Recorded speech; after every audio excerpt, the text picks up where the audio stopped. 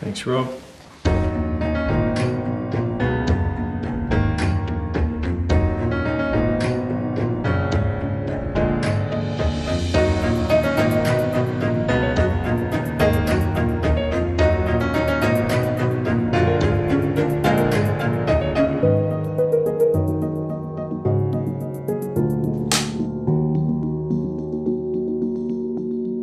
Mark, a big team of people worked on Nemesis, and your job was to ask the questions of the politicians.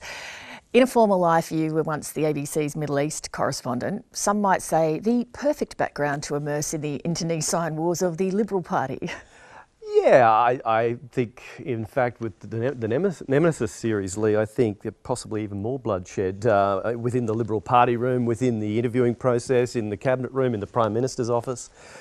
It was a fascinating project, and as you said, a great team from across the ABC. We had people from Australian Story, Four Corners, the investigative unit, across a breadth of experience. And yes, it was a big project, but one I think that has shone a very interesting light on those 9 years of coalition power.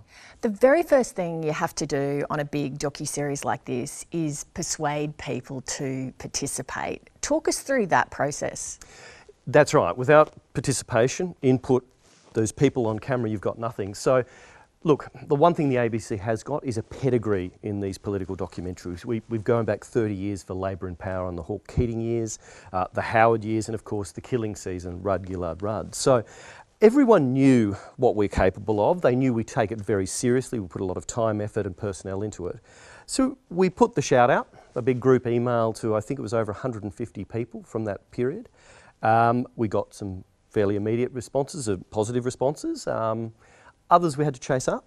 A lot of the times we went and sat with people. We had a cup of coffee or a cup of tea and explained what we wanted to do. And we got the vast majority of the people we wanted to. Of course, Tony Abbott was probably the one that we were most disappointed didn't participate, but he had his own reasons. He did engage with us, he was polite, but I got a sense that he's still quite wounded over what happened to him. So when you are missing a key player like that, one of the three prime ministers of that period, how do you work around that? That's a good question. And Tony Abbott himself said, look, I don't want to take part, but why don't you use a lot of the archive you've got of me? And of course there is a lot of archive, but the other thing we did is we got people who were in the room with him, who were his loyal lieutenants and sometimes his disloyal lieutenants. And so we got a sense of Tony in episode 1, and we've got people speaking from his perspective who defend his legacy, his record.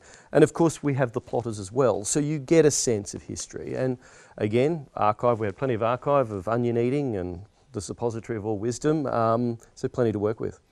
Sometimes when you watch these things as a viewer, it's almost shocking how frank people are. What do you think motivates people to actually want to go on screen and talk so bluntly about their time in office?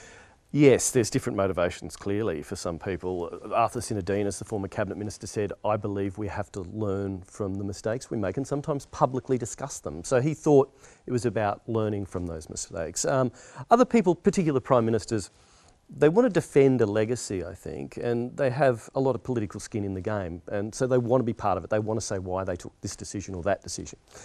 Others, I think, to be honest, Leigh, wanted to settle a few political scores too. And the series shows that there's still a lot of rancour and bitterness there. And there's still a lot of tribalism within that broad church. And so, yeah, we did see a lot of scores settled. Not everybody that you speak to ends up on camera. So how many people did you interview in total? Well, it was a process. We did over 90 what we call research interviews. So we'd sit down with people with a little recorder and sometimes 3-4 hours. I stressed that it would be on the record. I didn't want to hear off the record stuff. I want to hear, if you come on, I want to hear what you're going to tell me. I want to be able to use that information to go to the other person in the room and say, such and such says, this is how it went down. What do you remember? From those 90, we got down to 60 key players. So from Prime Ministers, Cabinet Ministers, backbenchers, departmental secretaries, staffers. So over, I think it was 61 on-camera interviews in total, ranging from an hour, sometimes with some, to 3 hours with Cabinet Ministers, 4 hours, to up to 8 hours with the Prime Ministers. One of the choices that we've made in the production of this show was that it would not have narration, that it's just put together using the actuality of what people said. What are the challenges of that style of storytelling? I think people thought we were insane to give that a go. Because obviously with a narrator you can knit things together. You can, okay, that grab of that person, a Turnbull, doesn't really fit next to that grab of Abbott or Morrison. That's where also the research interviews came in handy. So for example, we talk about with Scott Morrison this rancorous phone call he had with Anastasia Palaszczuk during COVID about getting this young woman a pass to going to Queensland for her father's funeral. And Morrison told me his version of this phone call and how it went. It was pretty bitter. And Palaszczuk told me her version of events and how she hung up on him at the end. So we knew both people's version of events. So when I structured the interview, I got them to explain and talk me through the phone call. And in the end, it was like they were actually on the phone call, talking to each other. And we finished with Palaszczuk saying, and then I hung up on him. One of the notable stylistic devices of this program was the framing of the interviews. They had multiple cameras on them, but there was a particular shot that was used quite often, which you don't usually see on television, which was a profile of the talent positioned to either the far left or the right of the screen, and quite a lot of negative space behind them. What was the purpose of that angle? That was the brainchild of our producer and director, Kyle Taylor, and with the help of Ryan Sheridan, our cinematographer. And it was an interesting angle. It was a bit polarising amongst the team about do we like it or not. But Kyle wanted to give a sense of facial expression, to get in there close. And as you see, what I thought, from my perspective when I looked at it, it was almost like they're in a confessional.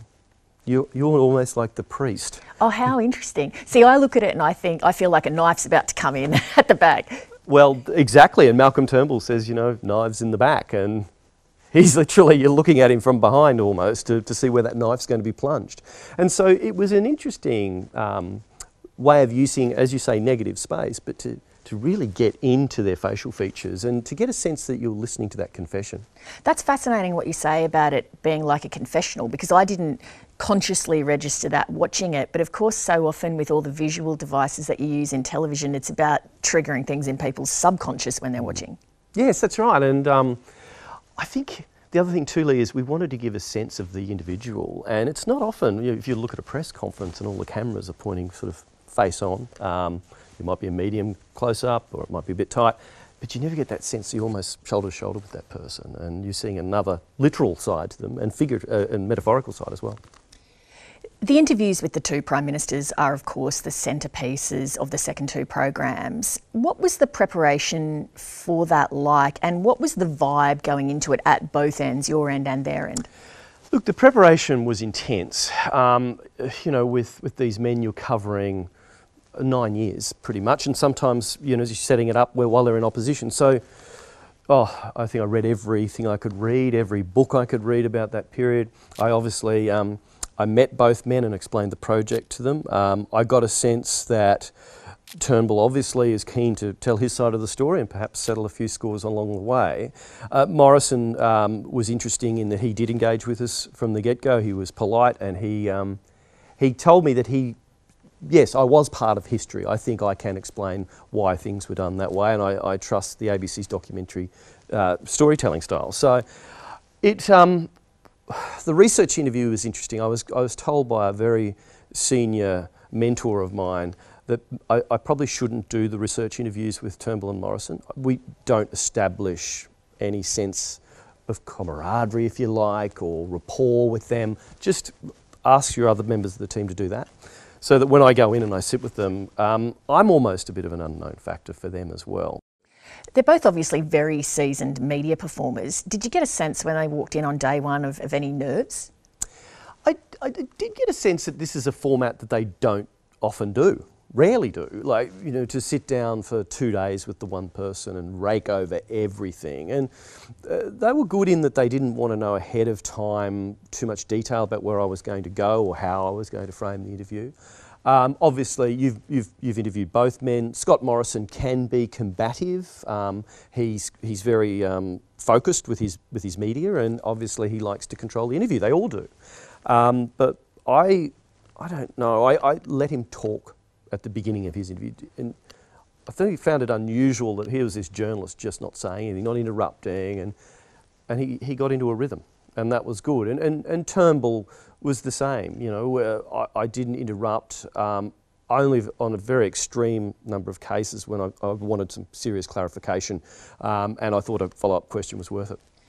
Where did you shoot those interviews and how were those choices made? We shot them all over the place. Everything from Airbnbs to the Royal Automobile Club to hotels, high-end hotels, homes. The locations, we didn't want them to dictate the locations. We didn't want to go to their offices. We didn't want to go to Parliament House for obvious reasons that the bells could go off any minute and there's distractions of people running around. We wanted to own the space. And we also had up to 4 cameras and lights, so it took sometimes 3 hours just to set up. So we chose an array of venues. Obviously for the Prime Ministers, we probably made it look a little magisterial. Then again, for someone like Queensland MP Luke Howth, we did it in an old Queenslander and places like that. So we wanted to control the venue. We wanted a place of silence and contemplation, and Parliament House, as I said, is not the place for that. How did the team come up with the title Nemesis?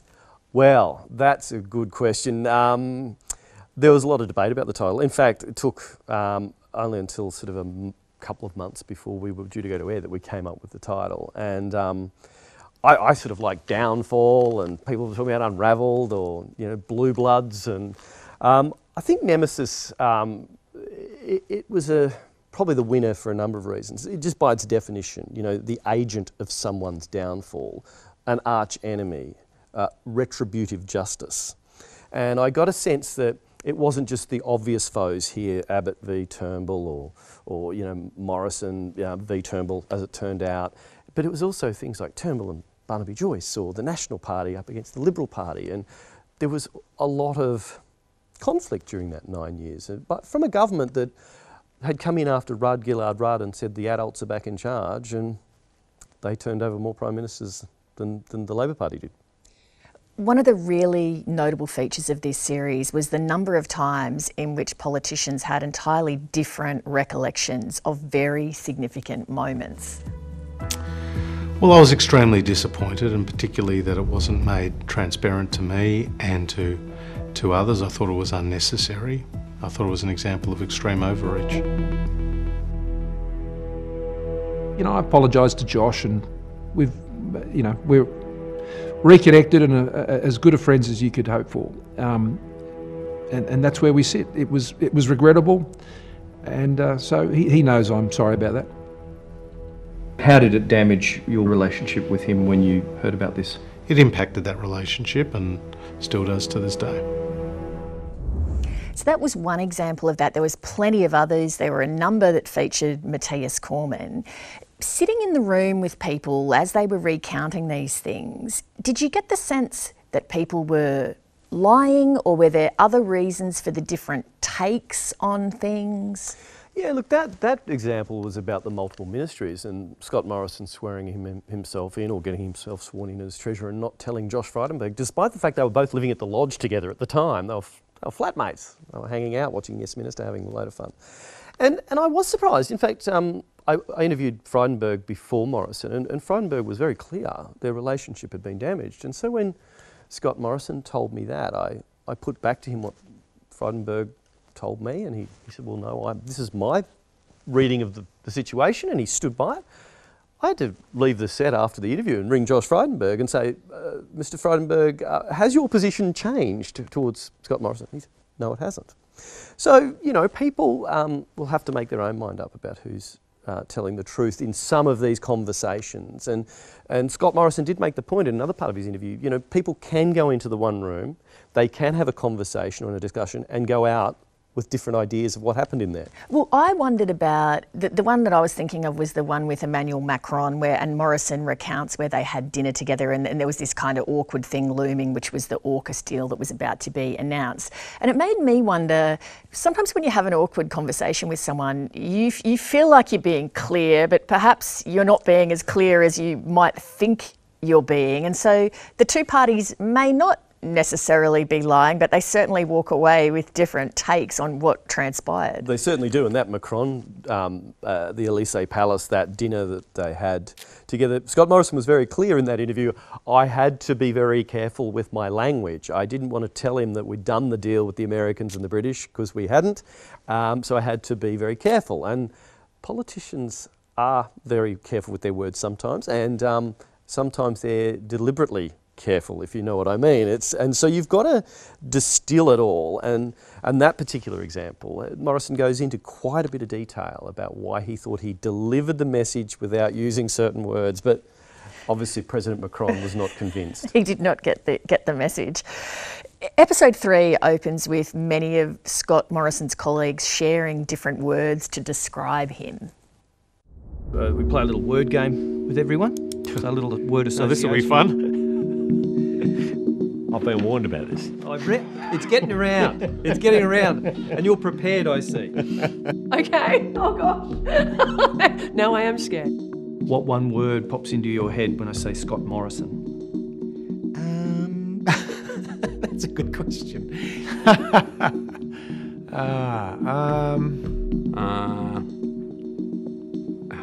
What would you say about him?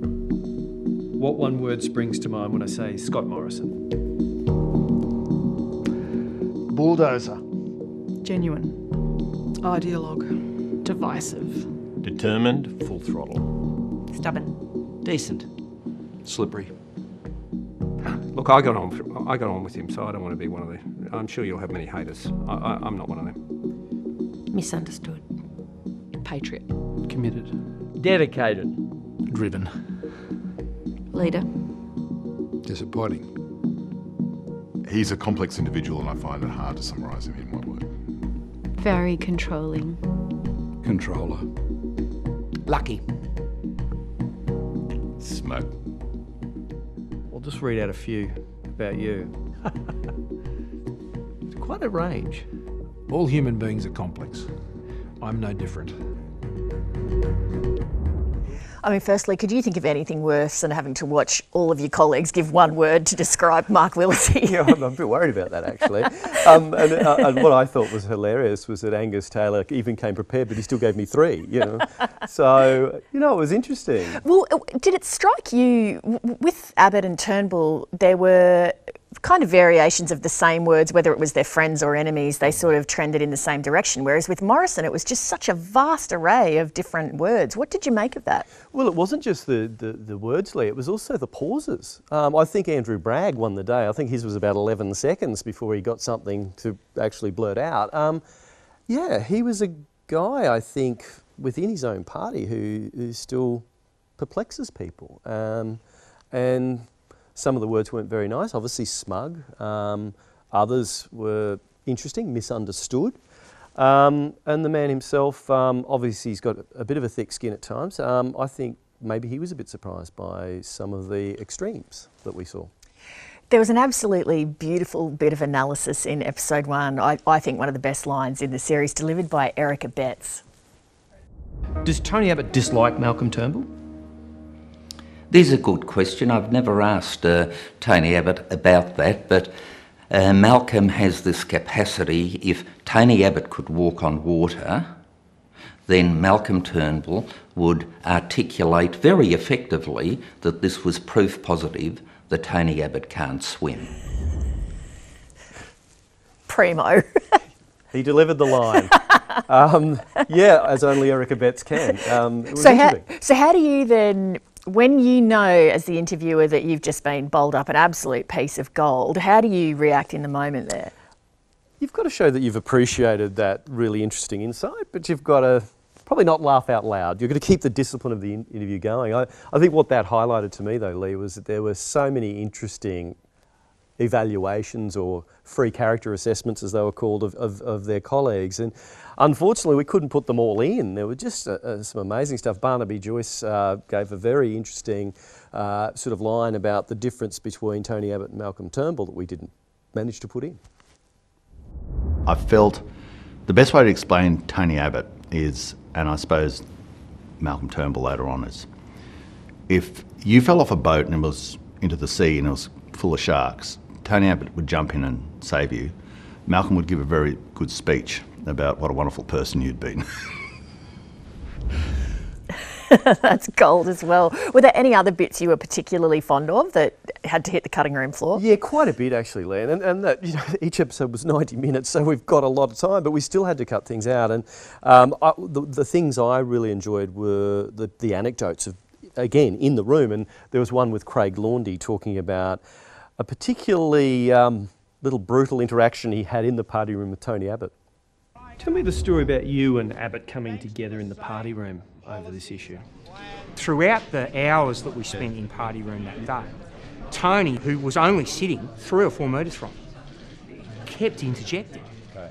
And no one, because of his gravitas and his former Prime Minister, no one pulled him up. So I stood up and I started to give my thoughts, and Tony interjected. And I said, Tony, with due respect, I've sat here and listened to you interrupt people for the last 3 hours. I've paid you the courtesy of being quiet. I wouldn't mind if you paid me the same courtesy. And the party room was shocked. Tony's got up and walked across and sat down, and we had some very terse words.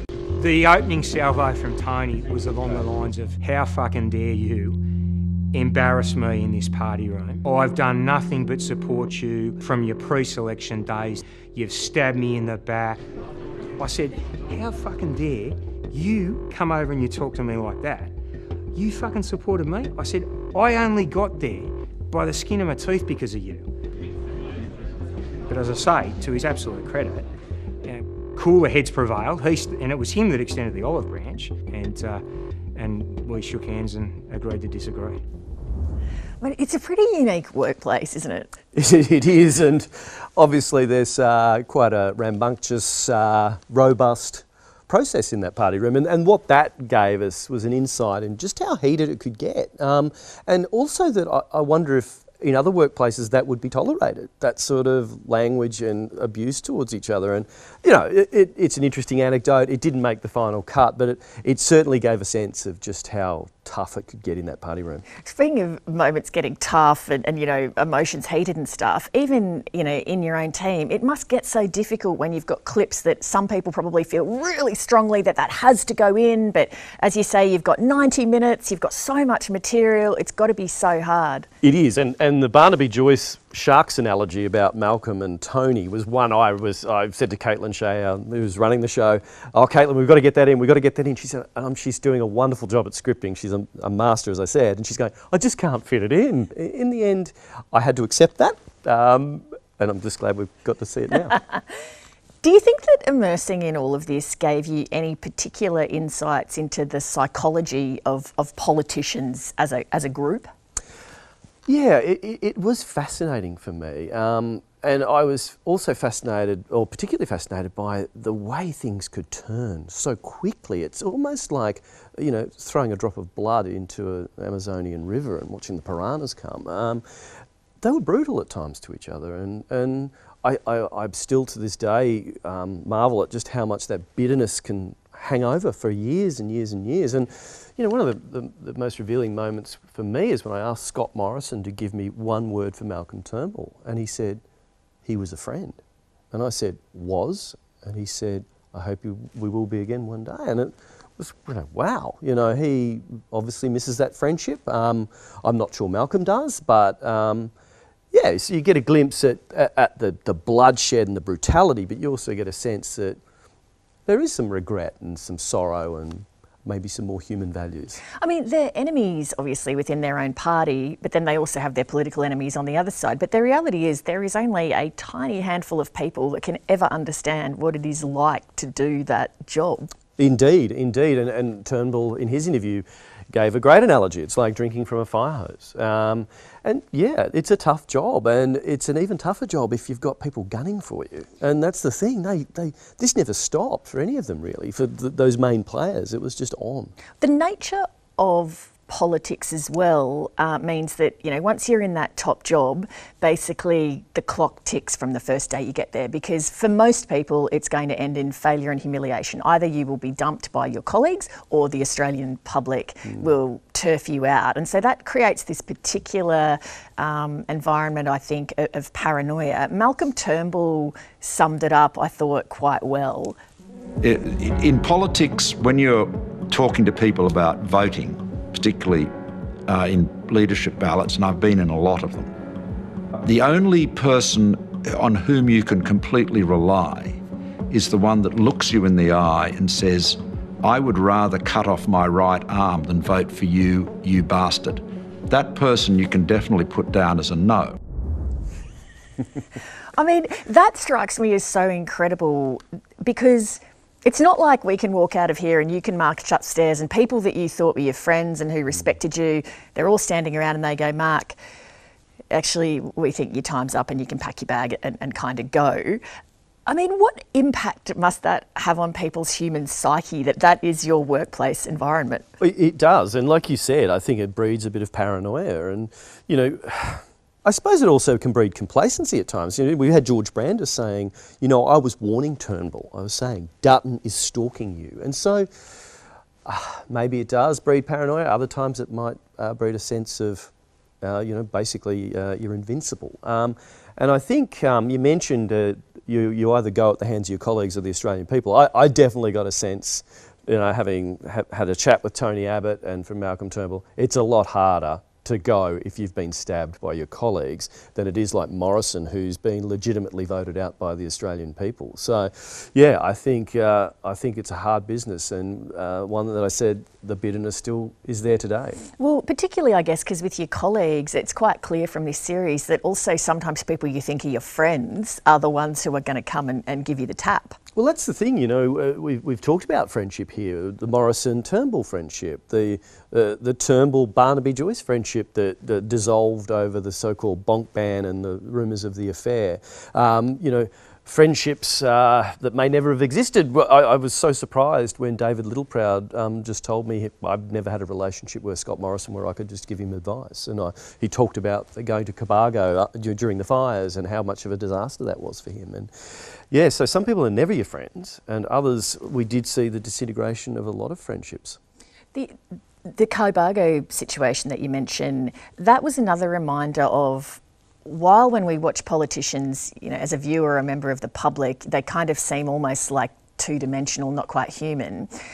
You go and have an experience like that, and it is a devastating experience for the way, you know, the locals received Morrison. I mean, that was one of those moments, I feel like, where the kind of humanity and the difficulty of the job really leapt out. Yeah, you can see from the pictures, and we'd seen them, you know, over the course of the last few years, just how unnerved Scott Morrison was by that. And according to David Littleproud, he was thoroughly shocked and rattled by that. Now, Morrison says, oh no, look, I was more rattled by the terrible stories that I was hearing, and there were people who shook my hand there, so, you know, I have to take that. But yeah, you do get a glimpse at what it's like for the Australian people to turn on you. What kind of reaction have you had from the politicians who appeared in it, and indeed from those who chose not to?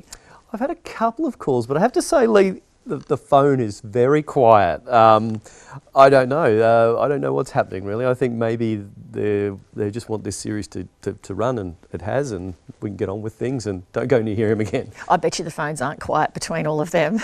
No, in fact, one of the few people who did ring me, who was in Cabinet, said that the phones were running very hot through the series. Well, it was absolutely fascinating, Mark. Congratulations to you and the team. Wonderful bit of TV. Thanks, Leigh.